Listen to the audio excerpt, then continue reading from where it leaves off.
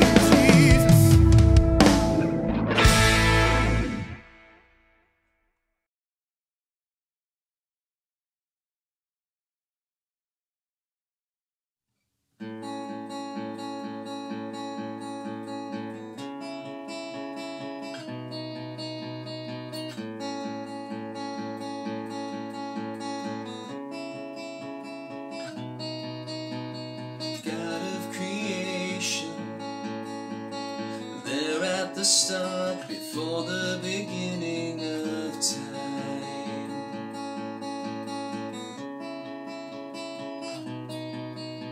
With no point of reference, you spoke to the dark and fleshed out the wonder of life. And as you speak, 100 billion galaxies are born. In the vapor of your breath, the planets form. If the stars are made to worship, so will I. I can see your heart in everything you've made. Every burning star, a signal fire of grace. If creation sings your praises, so will I.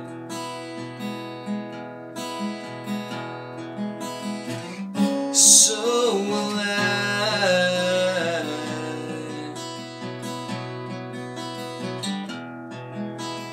God of your promise, you don't speak in vain, no syllable empty or void.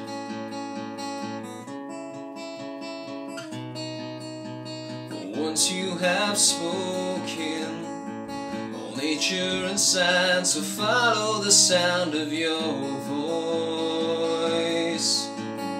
Ooh, and as you speak, 100 billion creatures catch your breath, evolving in pursuit of what you said. If it all reveals your nature, so will I. I can see your heart in everything you say. Every painted sky, a canvas of your grace. If creation still obeys you, so will I.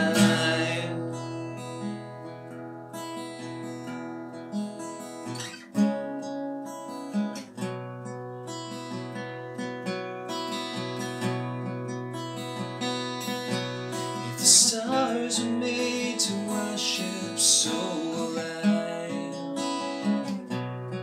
If the mountains bow in reverence, so will I. And if the oceans roar your greatness, so will I. For if everything exists to lift you high, so will I. If the wind goes where you send it, so will I. If the rocks cry out in silence, so will I. And if the sum of all our praises still falls shy, then we'll sing again 100 billion times.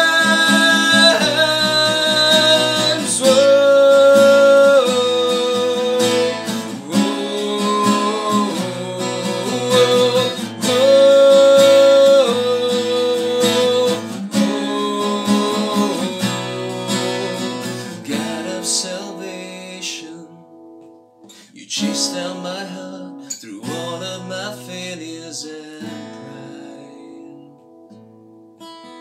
pride. On a hill you created, the light of the world, abandoned in darkness to die.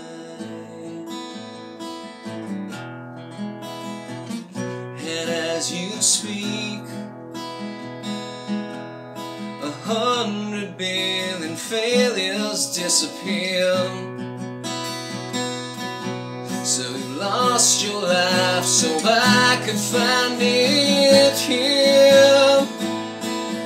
If you left the grave behind you, so will I. see your heart in everything you've done. Every part designed in a work of art called love. If you gladly chose surrender, so will I. I can see your heart 8 billion different ways. Every precious one, a child you died to save. If you gave your life to love them, so will I.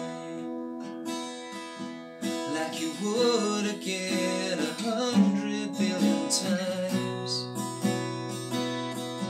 But what measure could amount to your desire? One that never leaves the one behind.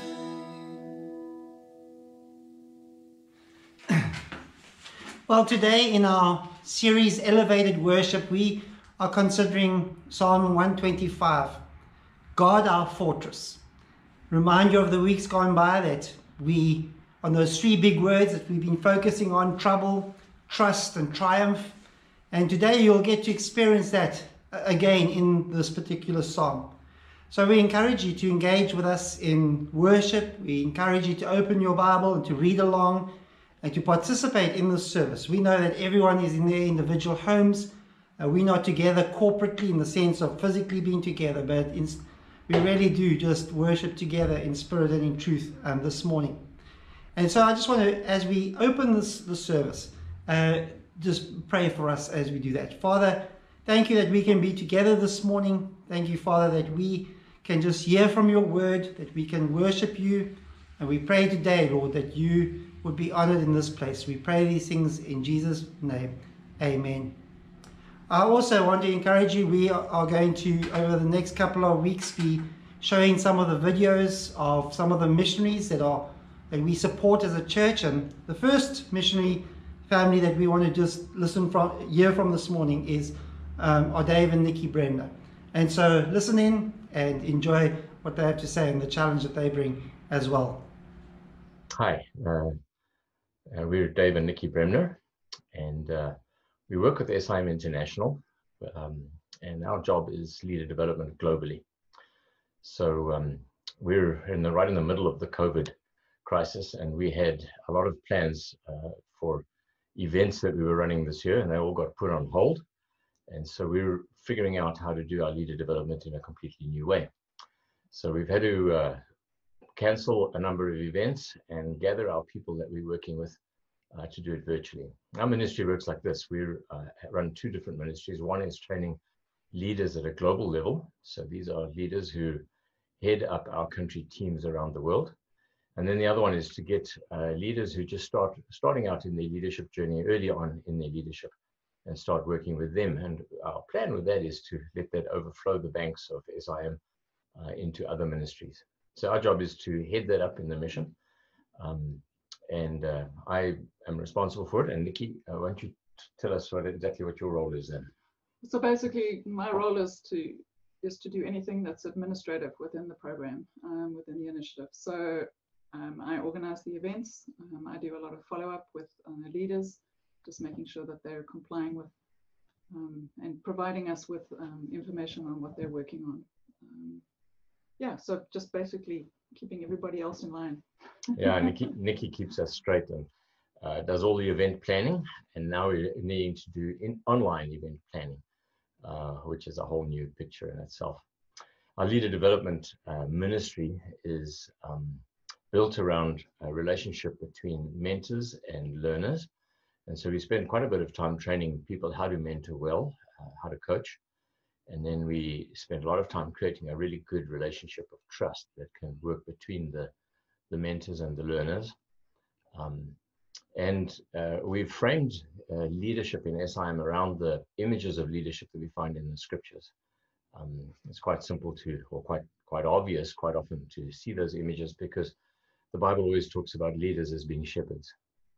And we see Jesus as the good shepherd and God our shepherd. And Peter is instructed to be a shepherd, and then he instructs us to be shepherds under the great shepherd, under shepherds.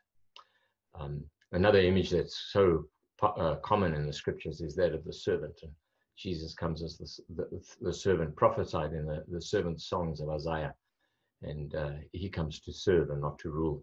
And then he instructs us to serve each other.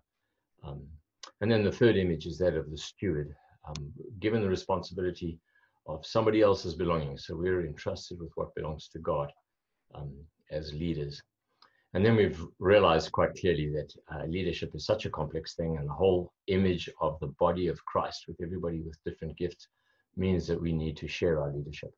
So we very conveniently have the 4 S's of a shepherd and a servant and a steward and shared leadership. But that's the approach that we do. We've been privileged to invest in about 125 global level leaders. And we're planning on about 400 earlier leaders in the next few years. So there's quite a lot that going on. We're right now trying to figure out how to make this happen in a virtual way, but that could quite easily shift over into able to doing it in person with the events like we've done before. But we're privileged to be able to work with some of the most amazing people in 60, 70 countries around the world. These are all very high level, highly committed people, and we just love working with them. So our thanks go to all of you who partner with us in ministry through your support and your prayers and your encouragement. We just are so privileged to be able to do this, and we thank you for sharing with us.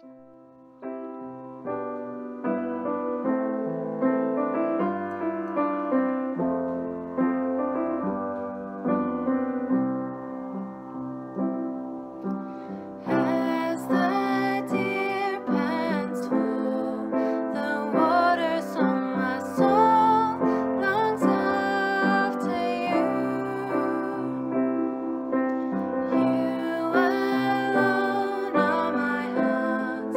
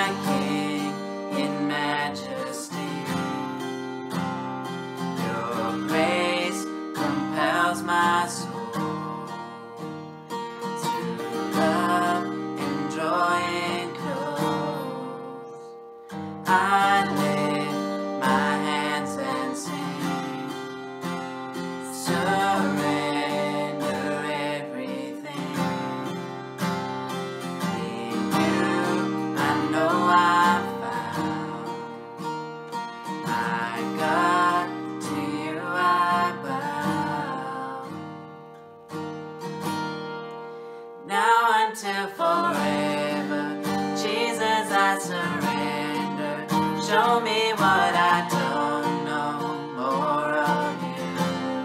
I'm desperate for your presence, longing to be with you.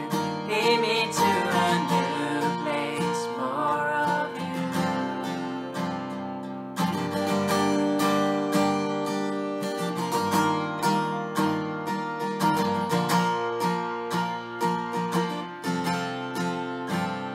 Through the fire, I'll persevere. I won't submit to anything. Where I go, you've been before. All my trust is in you, Lord. Now until forever, Jesus, I surrender. Show me what I don't know, more of you. I'm desperate for your presence, longing to be with you. Lead me to a new place, more of you. Now until forever, Jesus, I surrender. Show me what I don't know, more of you. I'm desperate for your presence, longing to be with you. Lead me to a new place, more of you.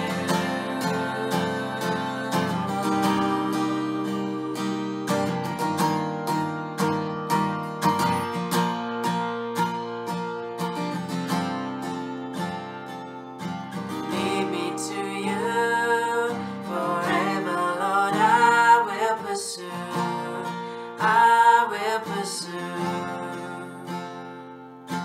You want my heart, Jesus. You're all that I want, all that I want. Lead me to you forever, Lord. I will pursue. I will pursue. You want my heart, Jesus. You're all that I want, all that I want.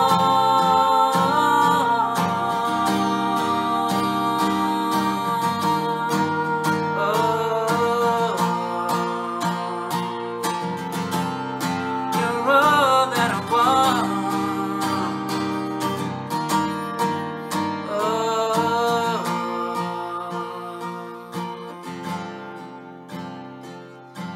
Open my eyes, let me see more of your love, more of your love. Here I will wait, just for a glimpse of you, God, and wait for you, God.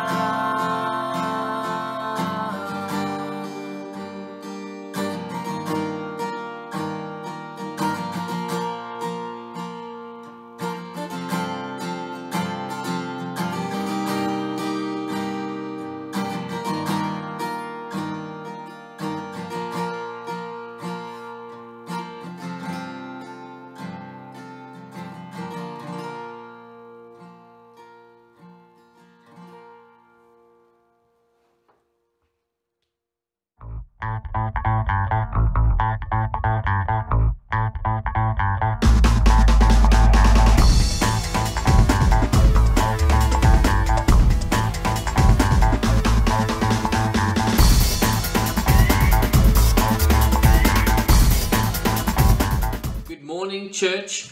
It is a great time to be here with you. I'm glad we get to spend this time together, even if we're at different houses and different places, but we still get to go through the Word this morning. We're in the middle of a series now called Elevated Worship, and we are looking at a bunch of different psalms that were written.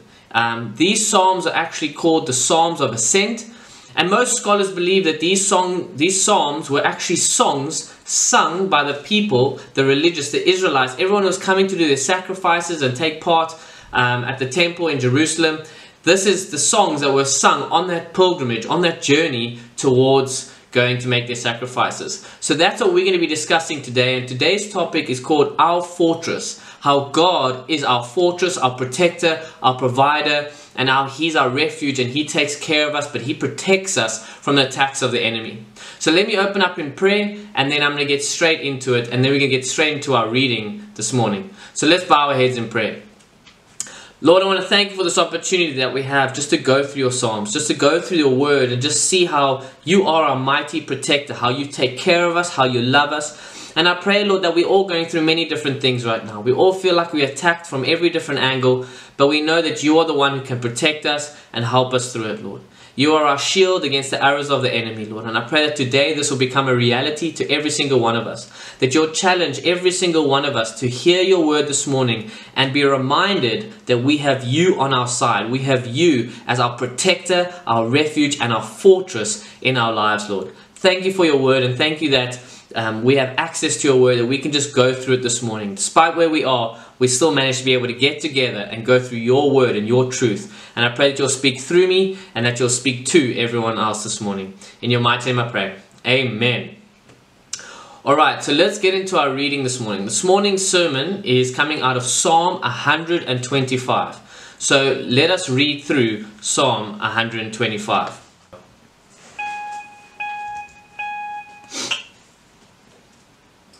Psalm 125, verse 1 to 5. Those who trust in the Lord are like Mount Zion, which cannot be shaken but endures forever. As the mountains surround Jerusalem, so the Lord surrounds his people, both now and forevermore. The scepter of the wicked will not remain over the land allotted to the righteous, for then the righteous might use their hands to do evil. Lord, do good to those who are good, to those who are upright in heart. But those who turn to crooked ways, the Lord will banish with the evildoers. Peace be on Israel. This is a beautiful psalm just about God's protection for his people. This would have been something that they would be singing out and saying, God, we recognize your protection. But what we need to do when we read this psalm is that we need to acknowledge that we too need God's protection. We are constantly attacked with challenges and from the evil one and things that are happening around us. There's constantly these attacks that are taking place, and we all need God's protection. Hopefully, as we break down things and during this message, you'll maybe see different areas in your life that you never knew you needed protection. Or maybe you'll be reminded of ways that God has been protecting you and taking care of you. But either way, hopefully we'll understand a little bit more about God's heart for his people and his desire to protect us and keep us safe from the enemy. Now, as you might know, in life, we don't always get attacked front on every single time. It's not always in one direction that we get attacked, but actually we get attacked in multiple directions and at the same time even. A couple of examples. Maybe you are struggling with your marriage, but at the same time, you have financial strains and financial pressures with bills that you just can't pay. And there you've been attacked twice at the same time in different directions. Maybe you are struggling with your own addictions and issues and sins that you just cannot stop. But at the same time, you're ostracized by your family and your friends because of it. And now you've just been attacked in two different directions. But what about when you're struggling with health issues? And then you go to work and you're blindsided by your boss or your colleagues. But then at the same time, you have maybe your children which are constantly rebelling against you and won't obey you and won't listen to what you're saying, and they're just attacking you. And then maybe even at the same time, you're actually at a low point spiritually. You see, the enemy uses all different things in all different directions to attack us constantly. And we don't even see it coming from the side, and it comes and attacks. And this is why we need God. Because God protects us. He surrounds us. He protects us from every single angle. Because we don't know where we're going to get attacked from. And we don't know how we're going to get attacked. But we know that God is with us, looking out for all those different areas. So that even when we don't see it, God still protects us from the attacks that can come in our way. So, no matter what side we get attacked, God has us covered. And this is what we're going to be talking about today. Is that God is going to protect us in areas and protect us in ways, even when we don't know. But we can rest in the fact, knowing that God does protect. And that we all need his protection. We all need him as our refuge and as our strength. The first point that I'm going to be speaking about this morning is fortress. And I'm going to be speaking about what is the fortress and how is God the fortress, and what does it mean that God is our fortress. Now, the psalm that we just read, Psalm 125, starts off describing the city surrounded by mountains. We see that in verse 1 to 2. Those who trust in the Lord are like Mount Zion, which cannot be shaken but endures forever. As the mountains surround Jerusalem, so the Lord surrounds his people both now and forevermore. Now, even though our psalm doesn't mention the word fortress specifically, that is what it's talking about. It is talking about this fortress of Jerusalem by describing the mountains that surround it. A fortress is a military term. It's a military term for a town or a place or a stronghold or a base that has been fortified, protected. Another definition is this. The definition says that it is a person or thing not susceptible to outside influence or disturbance. So basically, a fortress is something or someone that has been protected and shielded by the influences of things outside of the walls, outside of that protection. And Jerusalem was a city that was a fortress. I'm going to show you now on the screen a map of what it looked like with the mountains and where the city was placed and how exactly it was a fortress in that sense. As you can see on the screen now, this is a picture of what the city of Jerusalem looked like. You can see Mount Zion there on top of a hill, but then you can also see by the contour lines on this topographical map that I've shown how it's surrounded by a mountain range that almost makes a U-shape that goes around the city of Jerusalem. There was only one major entrance that you could come. You had to come through the valley and then up the hill onto Mount Zion. Now, this shows us that these mountains made sure that there was only one real way to enter the city, and they were protected from attacks from the enemy. Because the enemy would struggle and find it difficult, in fact almost impossible, to attack Jerusalem by coming over the mountain ranges to then eventually attack Jerusalem. So Jerusalem was known as a fortified city, a protected city. And this is what the psalmist describes when he talks about the protection. He talks about the protection of God being like these mountains that surround Jerusalem, preventing the enemy from coming and attacking from all different angles. And these people who traveled, they would know this as they come on their pilgrimage. They would know the significance of the mountains that protect Jerusalem, the holy city of God. God's protection is prominent, strong, secure, majestic in stature. It is amazing, it is never changing, it is stable and is constant and is always there. And this is why his protection is described as the mountains that surround Jerusalem, because those mountains cannot be used. God's protection surrounds us even when we don't see the attacks of the enemy coming. God is in the background protecting us in those different situations. And these mountains serve as barriers and obstacles that are placed around us or around our lives in order for God to keep us safe. You see, sometimes we have these mountains in our lives, which is actually God placing certain obstacles or barriers in our lives to protect us from the outside influences that might come our way. There's a man by the name of John Corson who describes these mountains in this way. He says, what might be seen as a problem for travelers are an effective protection for the citizens. You see, there might be these mountains in our lives which seem like problems or seem like these giant barriers to certain people, but they're actually there for our own protection between us and from preventing us from being influenced by people outside. In verse 3 to 5 it says, the scepter of the wicked will not remain over the land allotted to the righteous, for then the righteous might use their hands to do evil. Lord, do good to those who are good, to those who are upright in heart. But those who turn to crooked ways, the Lord will banish with the evildoers. You see, the psalmist is speaking about God protecting his people from the wicked influences of the people who would come. Maybe even the Persian armies and those who would come to try and attack Jerusalem. And if they had to overtake and take control of the city, they would influence God's righteous people. But the mountains protect them from being attacked in that way, and that protects them from being influenced by the people around them and being influenced by those around them in the wicked. And the main thing I want to bring into your attention here is that sometimes there are mountains in our lives that we see as downfalls, we see as obstacles, but actually God's placed them there to protect us. And sometimes we don't recognize it because we see it as a problem instead of as a protection or a barrier like one of these mountains. I think about an example that I was talking to my wife, Courtney, about. We were planning, and we were pretty adamant at the beginning of last year, 2019, that we were going to go overseas in December of 2019. So just a few months ago, we were adamant that's what we were going to do. We were going to try and save up because we really wanted to be able to travel together somewhere overseas. But financially, things didn't work out that way, and we couldn't make it. And initially, you would see this as a mountain of finances. You can't get past, and it's preventing you from doing something you want to do. But actually, in the end of the day, when you look back now, and I was talking to her yesterday, there was this coronavirus that is spread all across the world at the moment.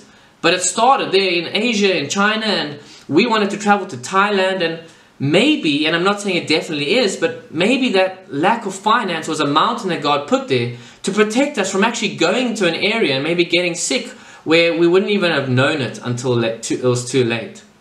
You see, that might be a mountain, but it actually might be a mountain for protection instead of taking us or being our downfall. Maybe there are mountains in our lives which prevent us from the bad influences of the people around us. Maybe you have an issue with transport and you can't get to a certain event or get together or function. Who knows? Maybe that was God putting a mountain in your path to protect you from being influenced for what might take place in that area. We don't know if that might be one of those things. Maybe there's a hardening of heart of someone who you really thought was your friend or your loved one, and there's a hardening of heart towards you, and they just want nothing to do with you, and they start to distance themselves from you. Maybe that is just a way that God's protecting you from being influenced in a negative way from these people. Just as He wanted to protect the city of Jerusalem from the wicked influences of the oppression of the Persians and the other villages and areas that wanted to attack, and the other nations, maybe there's certain things God's putting in place to actually distance us from negative influences or people who might influence us in a negative way. Now, verse 3 specifically speaks about exactly that. Maybe you never got a promotion at work and you thought to yourself, this is a massive obstacle. I can't believe this is here. But maybe it's because God knows that if you had to take that job opportunity, it would lead you in a direction which is far away from His plan from you. Maybe He has a specific plan and purpose for you, and if you took that promotion or got that promotion, it would actually head you in the opposite direction of where He wants to lead you and where He wants to work with you. There's something my mom always used to say. I think it's my mom's great uncle. He had shares in De Beers Mining Company when it first started. And back then you just had a piece of paper that said the deeds, or whoever holds that piece of paper owns the deeds. There's no signing names or anything. And to this day, if we actually still had those deeds in De Beers Mining, we would be filthy rich. And my mom always says, maybe God removed that because someone broke into the house of my uncle or my mom's uncle and actually stole the deed, and we lost all of that fortune. But at the end of the day, as my mom says, maybe that was God saying, I know that if you had to have all that money, maybe it actually would have changed you. Maybe it would have made us less dependent on God. Maybe it would have made us even stay away from God because we'd feel we didn't need Him anymore, just like the rich man in the parable. And so I just find it interesting that sometimes there's these mountains or barriers in our way that we think are our downfall, but actually it's a way that God's protecting us from being influenced or heading in a direction that He doesn't want us to go. And these mountains are there for protection and to take care of us and to protect us from sinful influences. One of the biggest things we need to realize when you face these situations and the confusion of when these bad things happen or barriers seem to pop up is this part of God's plan? Is this something God wants to use for His glory? How can I use it for His glory? But we can find rest in Isaiah 55 verse 8 to 9. It says, "For my thoughts are not your thoughts, neither are your ways my ways, declares the Lord. As the heavens are higher than the earth, so are my ways higher than your ways, and my thoughts than your thoughts." You see, we can trust that God's ways are higher than ours. His thoughts are higher than our thoughts. He knows what the outcome would be in every situation. And so sometimes when we're prevented from going to a party or a work function, or something happens, or we can't do something, or something happens to our cars or houses or something like that, sometimes God knows that it's the best thing for us, and that by putting these obstacles in our way, it's not actually to prevent us from growing, but it's actually there to protect us from being influenced. And we can find trust and hope in the fact that God knows what's best. He knows the big picture. He knows where things would lead and where things would go. And we can trust Him. And that's going to bring me to my next point. My second point is trust. That we need to trust in God's protection. And that we can trust in God's protection. You see, we just heard how God is our permanent, immovable protection, who surrounds us from every angle. And He works in ways that we can't always understand. But verse 1 says, "Those who trust in the Lord are like Mount Zion, which cannot be shaken, but endures forever." When we trust in God, we stand firm. We stand firm in our faith, just like Mount Zion stands firm in the city of Jerusalem. This holy hill in the middle of Jerusalem, it stands firm and prominent and proud. And we can do the same. That when we face trials, no matter how they come in our lives, when we face persecution, we'll be able to endure it, just like Mount Zion endures eternity, because it is an established mountain, an immovable object. And in the same way, we can stand firm because we trust in God. And this is because we trust in God that we can stand firm. We trust in God because we know that God is greater than our problems, that no matter what we face, God can overcome it, He can remove it, or He can at least give us the power and strength to keep on pushing forward and to grow through those difficult times. We trust that God uses our brokenness and our situations and our messes to actually glorify Him and bring Him glory in what He does. And we trust that God has a plan, that when something takes place in our lives, we can see that there might be a bigger purpose, that God has allowed this to take place. And we trust that He has a plan. And that those things that we trust in can help us move forward and acknowledge His protection. We trust that God wants nothing but the best for us. God is a God who wants to take care of us and look after us and make sure that we aren't attacked from the enemy. He knows that we will be attacked, but that is why we need Him as our protection. But it also requires us to be patient. If we look at the life of Abraham, God made a promise to Abraham saying, "Listen, I'm going to use you to make generations and a nation that can't even be counted. I'm going to use you to bless the people and the whole earth." But Abraham couldn't wait. He wasn't patient. He heard that God had this thing, this plan for his life, but he wasn't actually patient enough to trust and wait for it to take place. So him and his wife took matters into their own hand, and Abraham had a child with Hagar. And then there was all the tension and conflict that took place, and eventually Hagar and Ishmael had to actually leave and be banished. And a lot of pain came out of the situation because he couldn't just wait for God's promise to be fulfilled. But we need to realize that when God makes a promise, He keeps His promise. When He makes a promise to protect us and take care of us, we need to hold on to that. And we need to trust that what He says will take place and will be there. Here's a few promises I just want to read to you of times that God's made a promise that we can hold on to because of who God is. Psalm 34 verse 8. "Taste and see that the Lord is good. Blessed is the one who takes refuge in Him." Nahum 1 verse 7. "The Lord is good, a refuge in times of trouble. He cares for those who trust in Him." Psalm 84 verse 11. "For the Lord God is a sun and shield. The Lord bestows favor and honor. No good thing does He withhold from those whose walk is blameless." Isaiah 43 verse 2. "When you pass through the waters, I will be with you. And when you pass through the rivers, they will not sweep over you. When you walk through the fire, you will not be burned. The flames will not set you ablaze." And the final promise I just want to read to you. Matthew 6 verse 31 to 33. "So do not worry, saying, 'What shall we eat? Or what shall we drink? Or what shall we wear?' For the pagans run after all these things, and your heavenly Father knows that you need them. But seek first His kingdom and His righteousness, and all these things will be given to you as well." You see, we've received these promises that God will take care of us, that He'll protect us, that He'll be our refuge, our strength, and that when we are attacked from every different kind of attack that we might experience, God is there to protect us and He will take care of us through it all. We receive these promises, and that is what we put our trust in.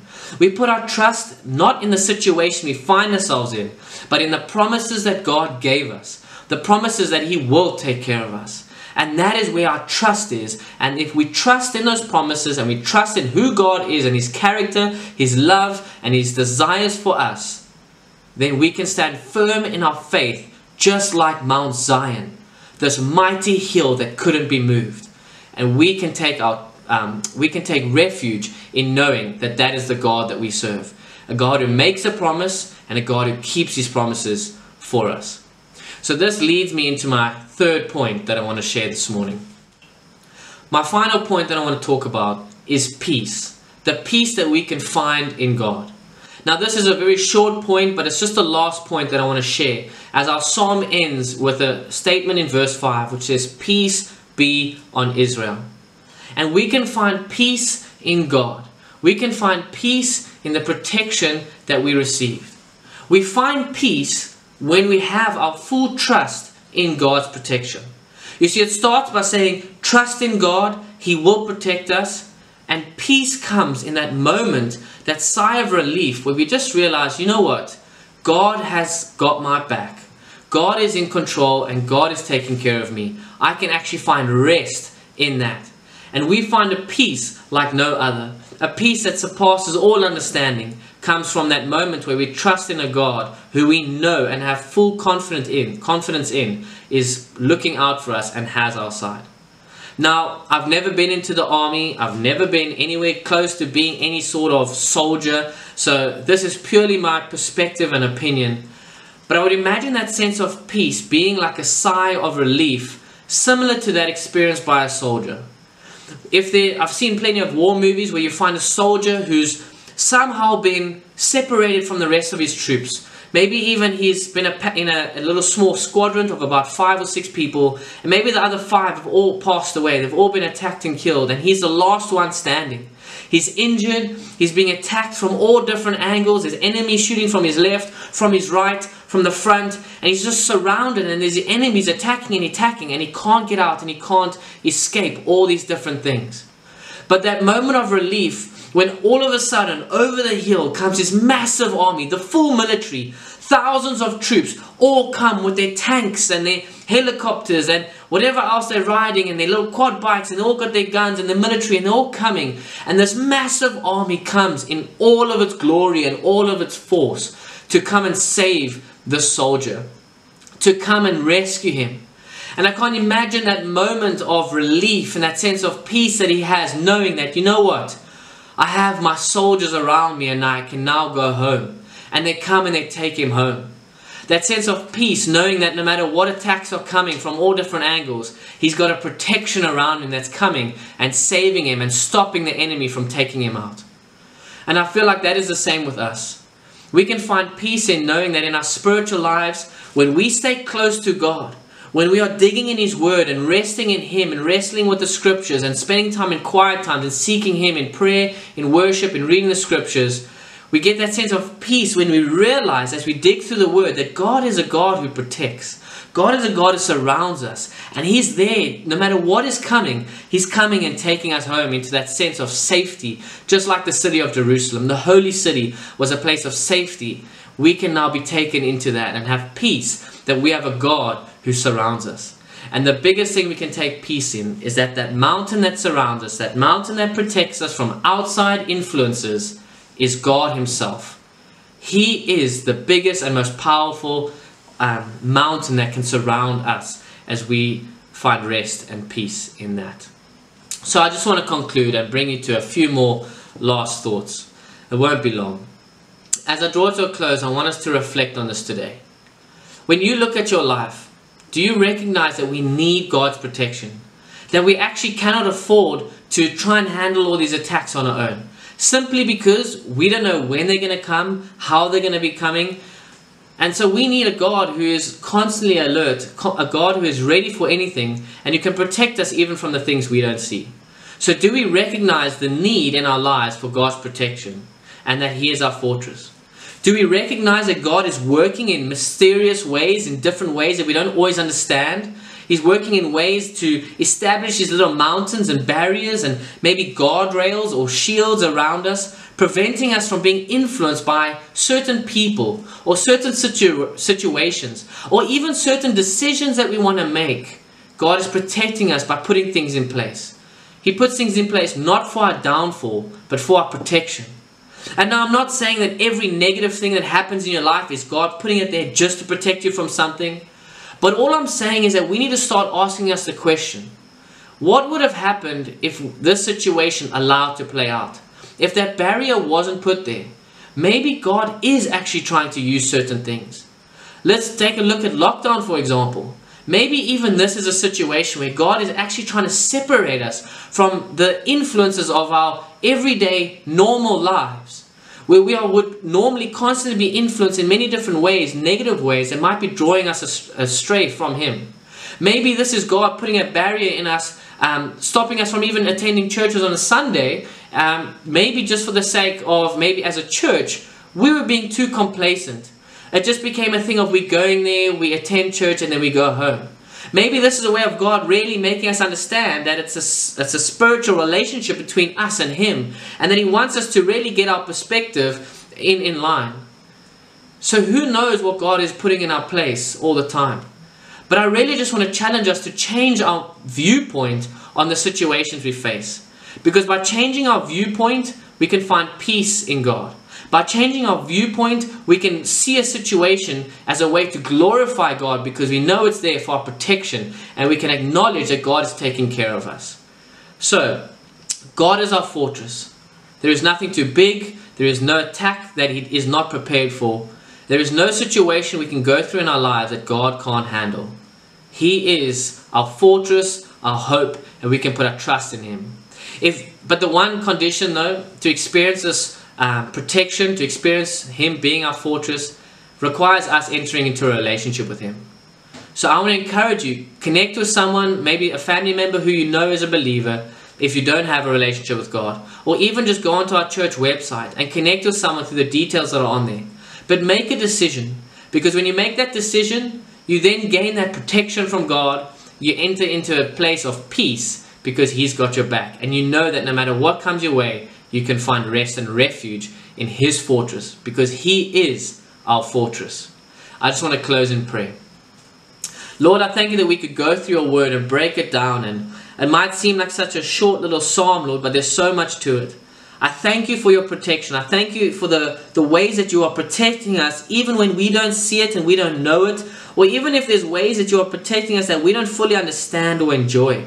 I pray, Lord, that You'll just help us to give thanks and praise to You, Lord, and acknowledge that You are working in our lives constantly, that there are things that have been coming in our lives, attacks that have come that You've already protected us from, that we didn't even see, that we didn't even recognize. And I just thank You that You are powerful and mighty, and thank You for the work that You are doing in our lives. I pray that You'll continue to protect us during this time of lockdown, and that You'll continue to take care of us and just draw us closer to You. Despite the lack of fellowship on a Sunday, we still get to connect with You through our services online. And I just want to thank You for that opportunity. In Your mighty name, I pray. Amen.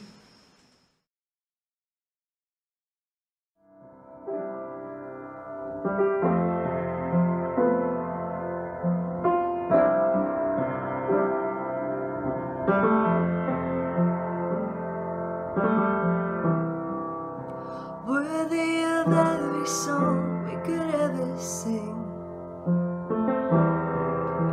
worthy of all the praise we could ever bring,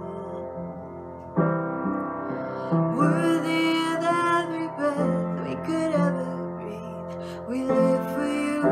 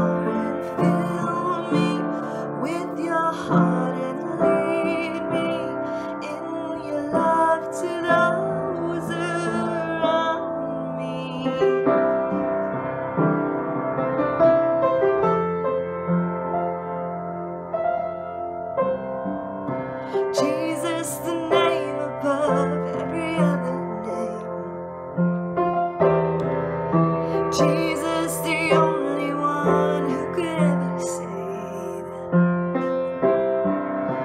Worthy of every breath we could ever breathe.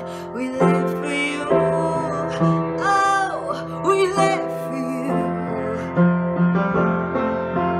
Holy, there is no one like you. There is none beside you. Open up my eyes in wonder and show me who you are, and fill me with your heart and lead me in your love to those around me.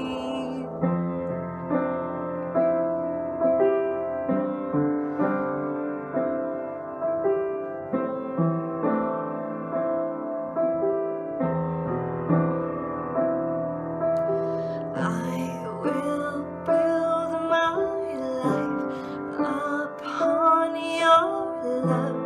It is a firm foundation, and I will put my trust in you alone, and I will not be shaken. No, I will build my life upon your love. It is a firm foundation, and I will put my trust in you alone, and I will not be shaken. Oh, holy, there is no one like you. There is none beside you. Open up my eyes in wonder and show me who you are, and fill me with your heart and lead me in your love to those around me.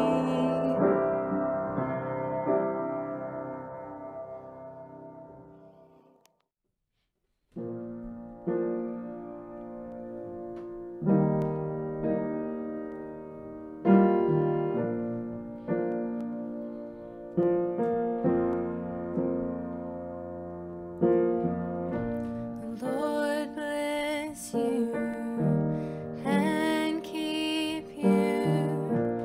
Make his face shine upon you. Be gracious to you. The Lord turn his face toward you and give you peace.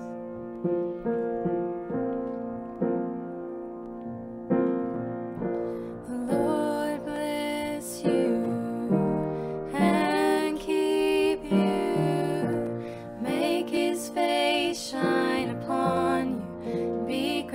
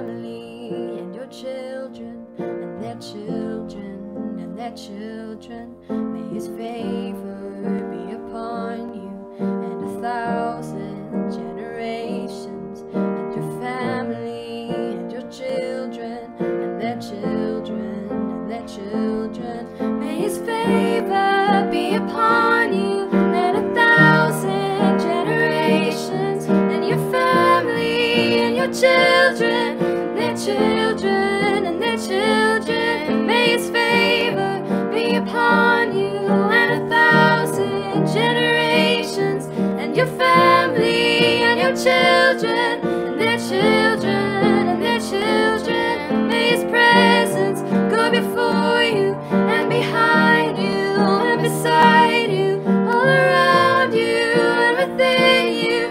He is with you, He is with you, in the morning, in the evening, in the coming and you're going, and you're weeping and rejoicing. He is for you, He is for you, He is for you, He is for you, He is for you, He is for you, He is for you, He is for you.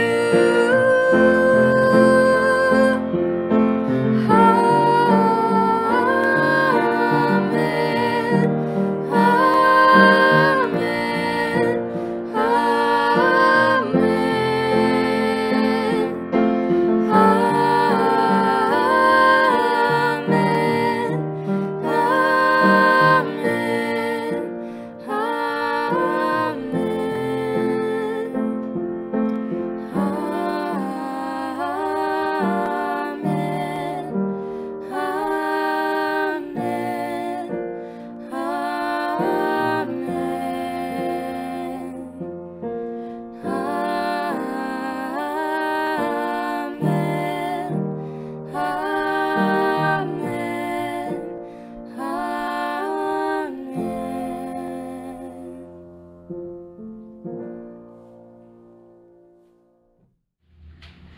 Well, I'm so glad that you were able to join us this morning. And I don't know how it is that God spoke to you. Perhaps He encouraged your heart through something that Clive said, or through a song that was sung, or perhaps through something that Dave and Nikki shared with us this morning. Or perhaps He has challenged you in some way. And I want to just encourage you this morning as we close this service to really take what God has done in your heart this morning seriously. If there are changes that you need to make those changes. If you need to seek prayer, to go and speak to somebody and ask them for prayer. If perhaps today you need to commit your life to Christ as your Lord and as your Savior, then to do that. Don't let this day go past without doing that. But let's close now. Thank you for joining us today. It's been good to be together, even though we do so apart from one another, but at the same time worshiping Him. Let's pray together. Father, thank you so much that we've been able to be together. We've been able to learn that you are our fortress, that we can run to you. And I thank you for that this morning. I pray, Lord, that you would continue with us now into this day, that you would be our strength, that you would be our courage, and that we would truly be triumphant in our trust of you. We thank you that you know the troubles that we face, you know the difficulties that we face, and we can trust you in the midst of those with the assurance in our hearts that you are with us. Thank you, Lord, for this time. We pray these things now in Jesus' precious name. Amen. God bless, and lovely to have you with us this morning, and go well, and God bless.